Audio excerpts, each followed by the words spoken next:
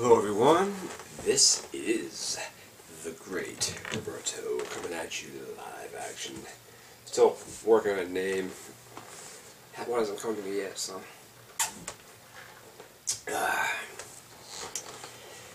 I've been meaning to make a video for a while now, I just haven't.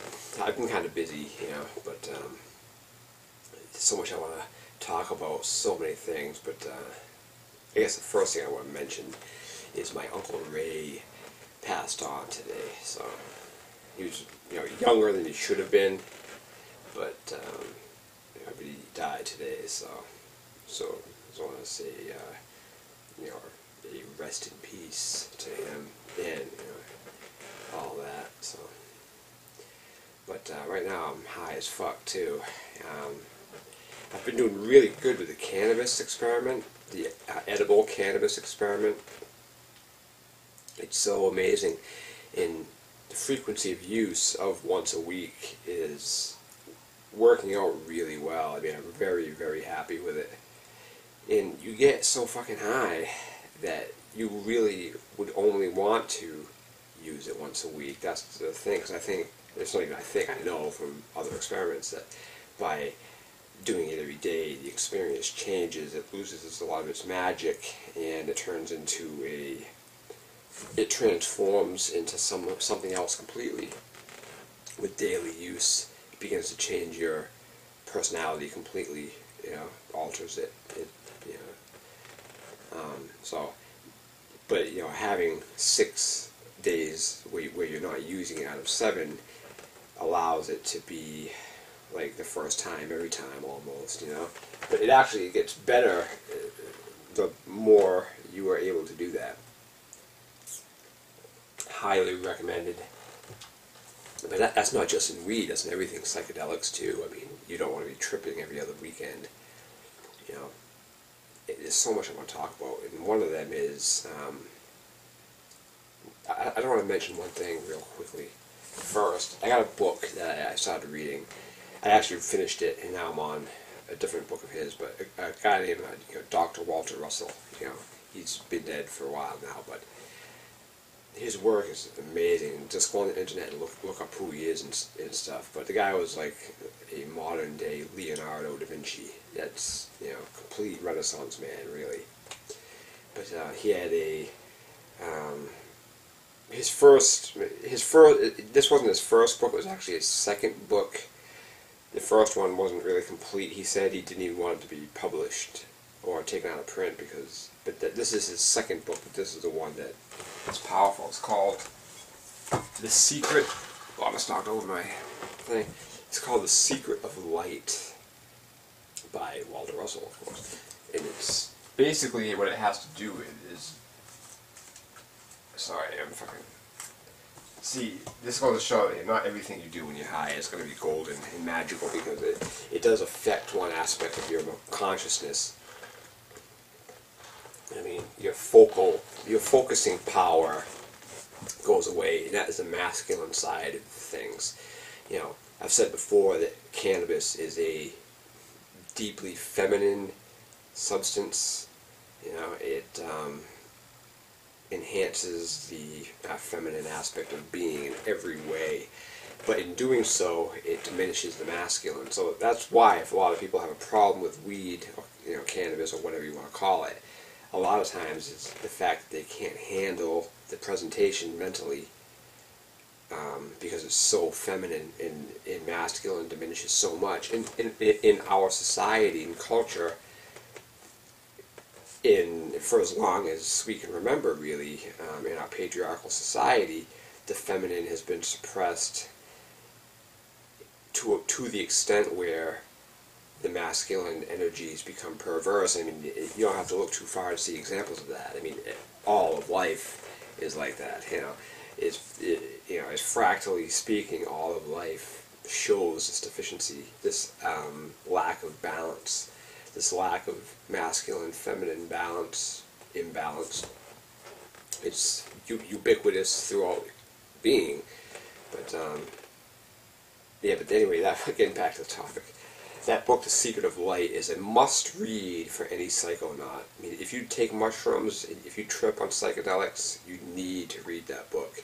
It will make the understandings of what is actually going on in the psychedelic realm a lot more understandable. Completely, like, wow, because I was reading the book, I was like, wow, holy shit, this is just like, tripping, or whatever. One thing I want to add, or reiterate, re-emphasize, is the importance of meditation. And when I say meditation, I mean silent meditation, not this fucking affirmation shit. I've made a video about my thoughts on this, but meditation, I guess you can describe it in this way to what I mean when I say silent meditation.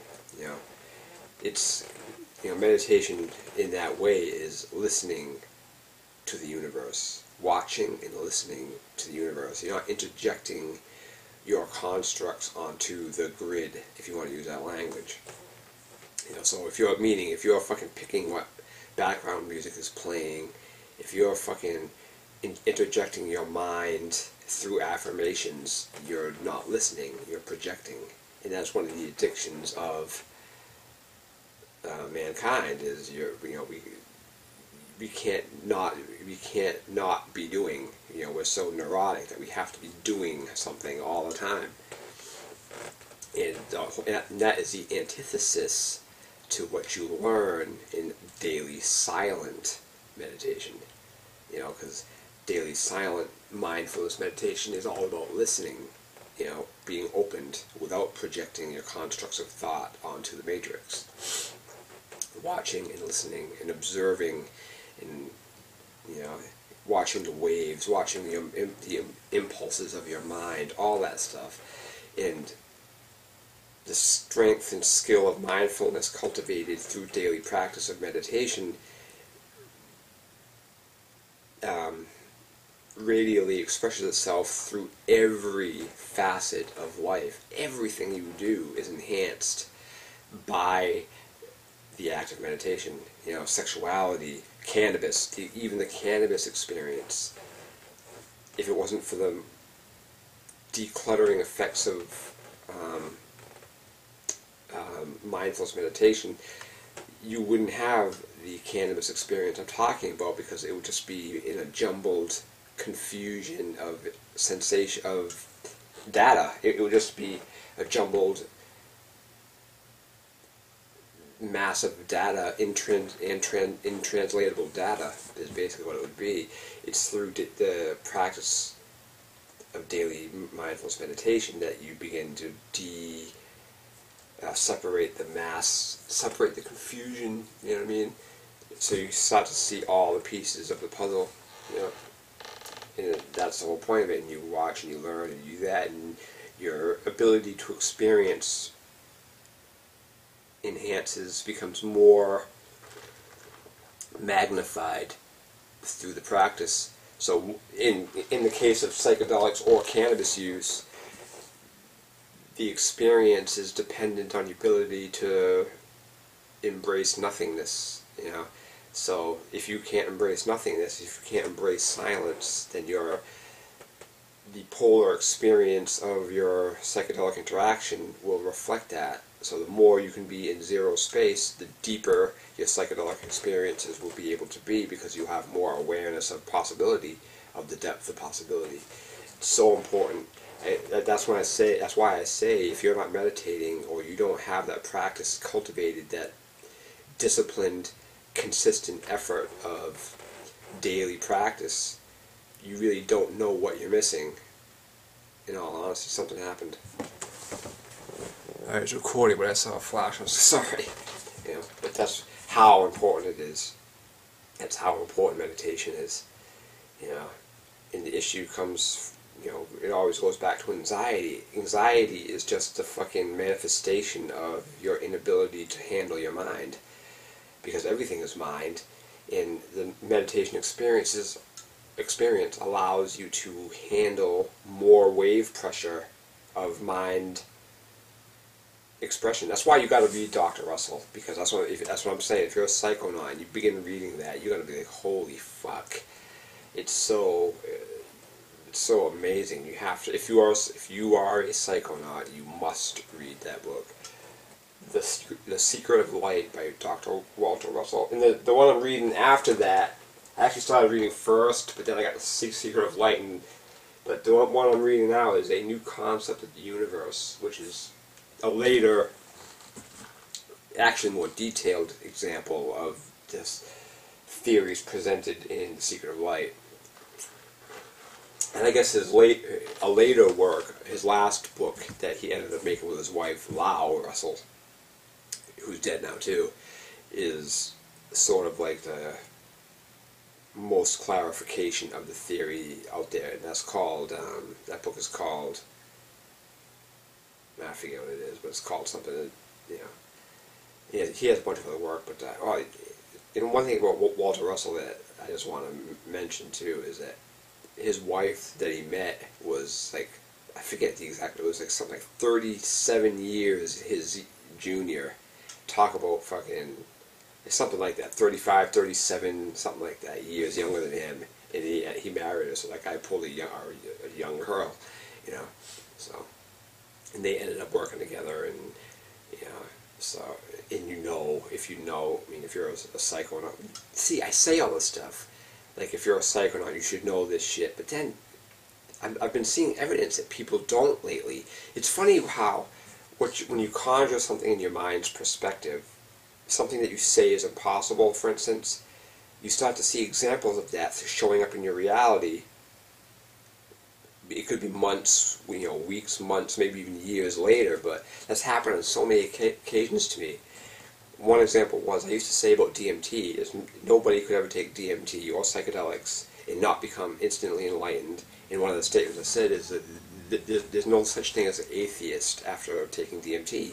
But then I found that examples of that would come up. People would be like, oh, I took DMT, I didn't think it was that at all, or whatever. So it just, you know, the thing that I said in my mind that wasn't possible ended up providing a manifestation of that in the world. Like, holy shit.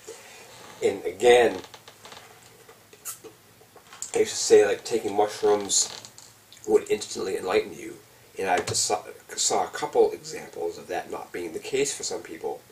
I was working on a job site last week, and I heard, you know, a big construction site. I heard one of the other guys who was on another crew mention he was going to be taking mushrooms. So I heard that, and I got all excited because I love to talk about my psychedelic experiences. So I walked up to him and said, oh, I mentioned, so you take mushrooms, huh? And he goes, yeah. And I said, boy, do I got some stories for you. And so, but then once I started talking to him, I could tell right away this guy wasn't connected, as they say. He just didn't know. I mean, he was one of the people who were using the mushrooms as a drug, as a way to just get off, you know. And he does all kinds of, and I could tell that his mental capacity really wasn't that high, you know. I could tell he's just basically lost soul in a lot of ways. So one example of the mushrooms either not presenting the message to him, or what I think it is it's not that the mushrooms aren't presenting the message, because the mushrooms are ubiquitous and they present everything, I guess. It's his receiving capacity not being able to receive the message. He's not tuned to that frequency to be able to experience the magic. So he's not there yet, so he's just not getting that from the mushrooms. And then one other example I saw online, this is in a mushroom group, you know, online, a person who has lots of experience with, you know, deep doses of taking mushrooms too. But this person is still on antidepressants. I was like, what the fuck? I mean, that's one of the things that you should be learning in the mushroom realm, is that you don't need to take those anymore. It's all about your mind. But this person didn't learn that lesson, obviously, because they were talking about having to take these mega doses of mushrooms because of the antidepressants they were on. And I was like, what the fuck? That's weird. And then they mentioned it was a girl, and then she mentioned that now taking deep doses doesn't even do anything for her. I was like, what the fuck? I'm like, this is crazy, man. Mushrooms are supposed to illuminate you. They're supposed to show you that you don't need to be taking antidepressants, antidepressant poison. You know what I mean? So, but obviously, for some reason, she wasn't getting the message. Now, coming full circle, this goes right back to meditation. Meditation gives you the presence and strength of mind, the mindfulness ability to be able to experience greater depth of experience regardless of the facet or the avenue of expression of that is, be it psychedelic, cannabis use, sexual expression, the high from physically working out, and then you come to realize that you don't need all the crutches that you may have used to have, like alcohol, excessive drug use, fucking porn, masturbation, whatever the fuck it is, whatever manifestation of compulsive behavior decides to take. Meditation is that important, and it affects everything. That's sort of what I'm talking about, full circle. But I better stop this video. So one last shout out to my recently departed Uncle Ray. Yeah, you are a great guy. You'll be missed, and that is that.